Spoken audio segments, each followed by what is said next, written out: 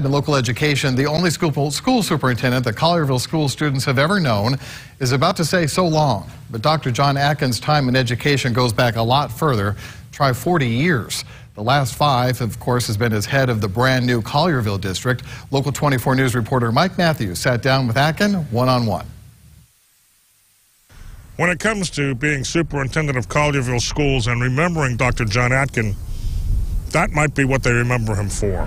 Collierville High is quite an achievement, but Dr. John Aitken says he wants to be remembered as somebody who made a difference in a student's life. I'm blessed to have ended up where I am out here in Collierville because this is my home. I've lived here since '83. John Aitken was a teacher, a high school principal, and administrator.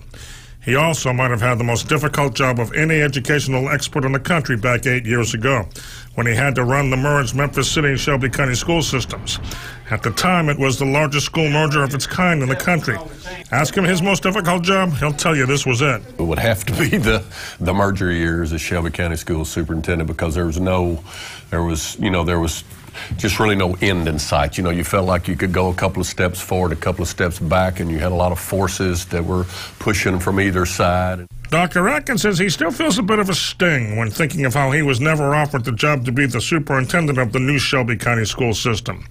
But things worked out, he said.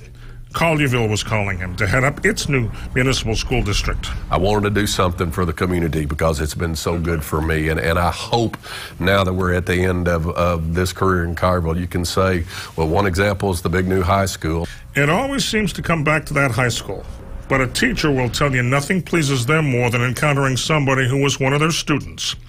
John Aitken says he's seen a lot of kids succeed. Oh, I miss the kids. I don't even know how to describe that. Aitken's retirement takes place on June 30th.